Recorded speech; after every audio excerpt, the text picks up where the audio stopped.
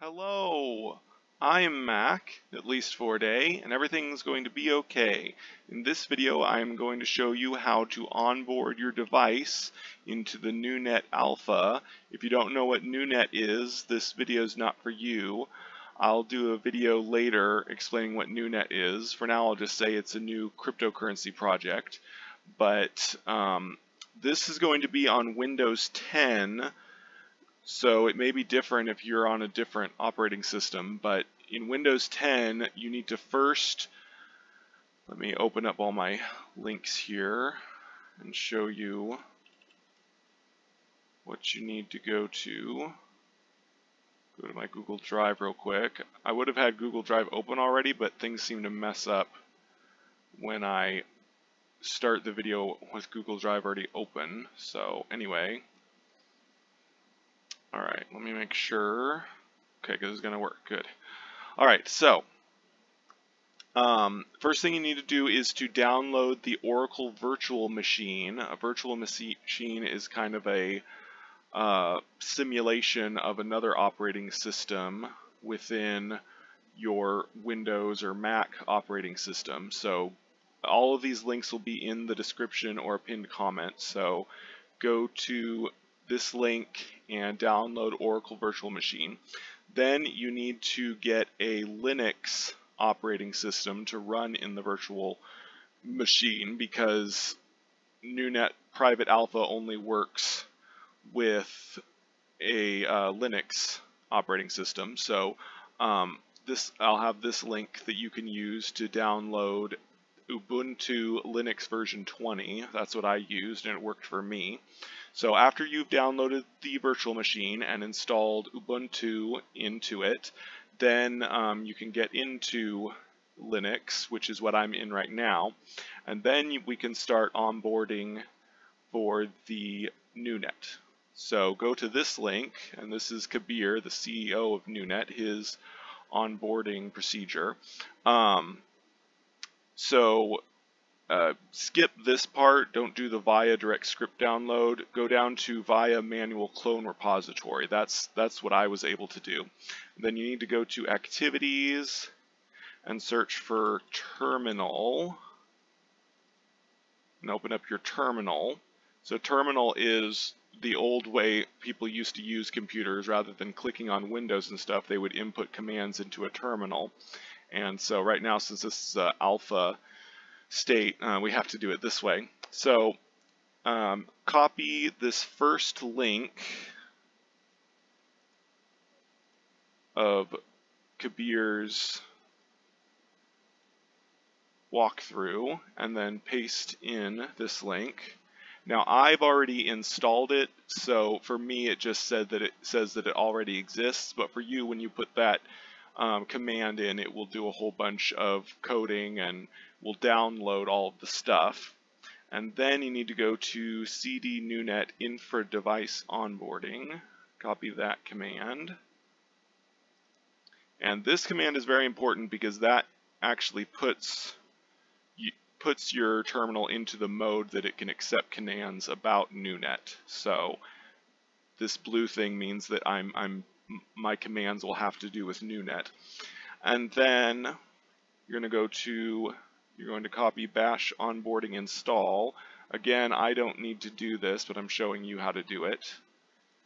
Paste in that command, and okay, I need to put my password in. You will too.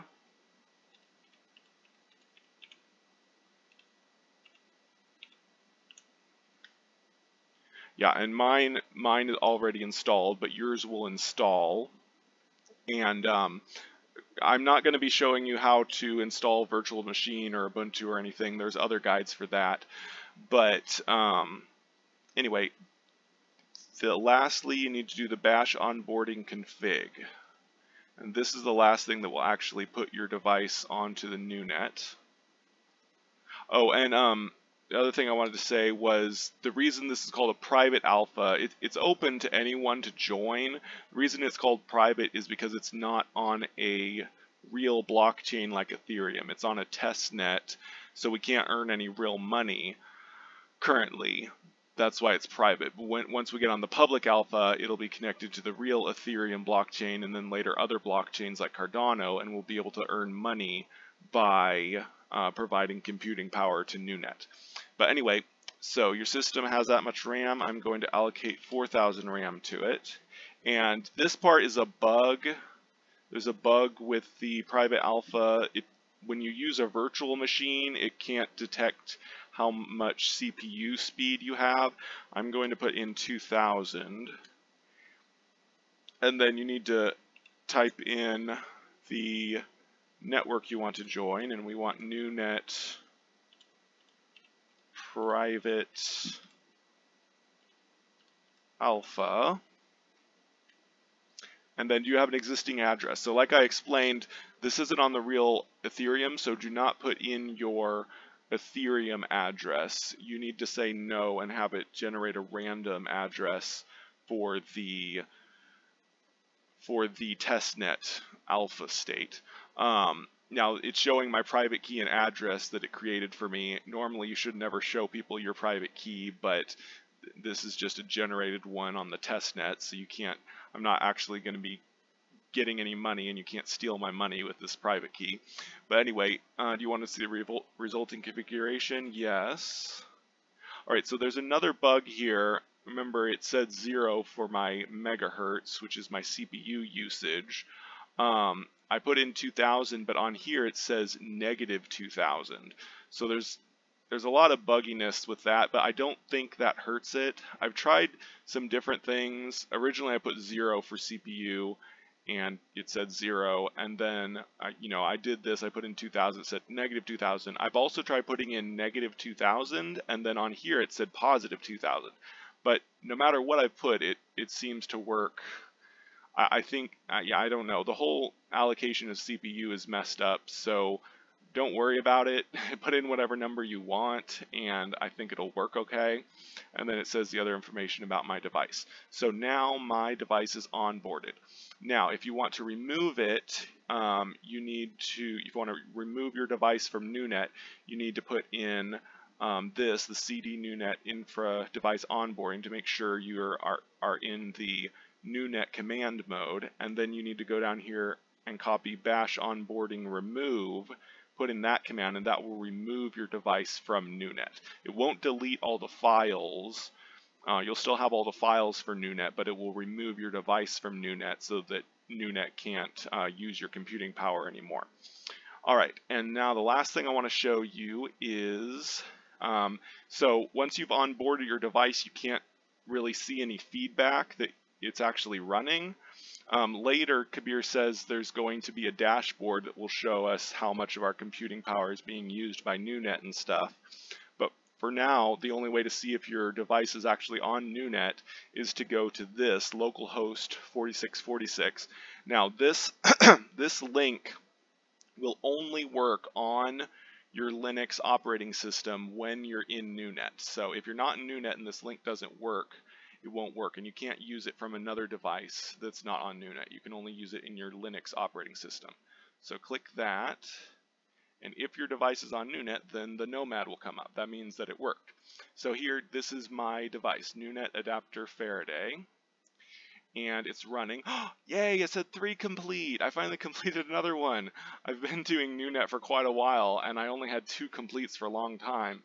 I guess somebody finally ran the AI and did another complete. So right now we're just running one AI program, the fake news detection AI, and so there's not a lot of people using it, so you're not going to get a lot of completes during the private alpha. I'm hoping, once we do the public alpha and we're actually earning money, we'll get a lot of completes because there'll be a lot more AIs running on NuNet, and then we'll get more completes and we'll be earning actual money. But right now, it's just a test net and they're only running one AI program. But there's also, oh yeah, there it is. News score Faraday is dead for some reason. Probably because I had some difficulty earlier. For some reason, there's a button that lets me start it on here. I won't go into that, but it kind of worries me that I can control my device from from Nomad. Hopefully that's only because it's my device, because you can view all the other devices on here. Hopefully we don't have the power to control other people's devices from the Nomad. But anyway, so yeah, that is how to onboard your device into NuNet for the private alpha, and and then how to view it in the Nomad. So all the links that I showed will be in the description and or a pinned comment so that you can use them. So anyway, I've been Mac. Thank you for joining me for a day. And remember, everything's going to be okay.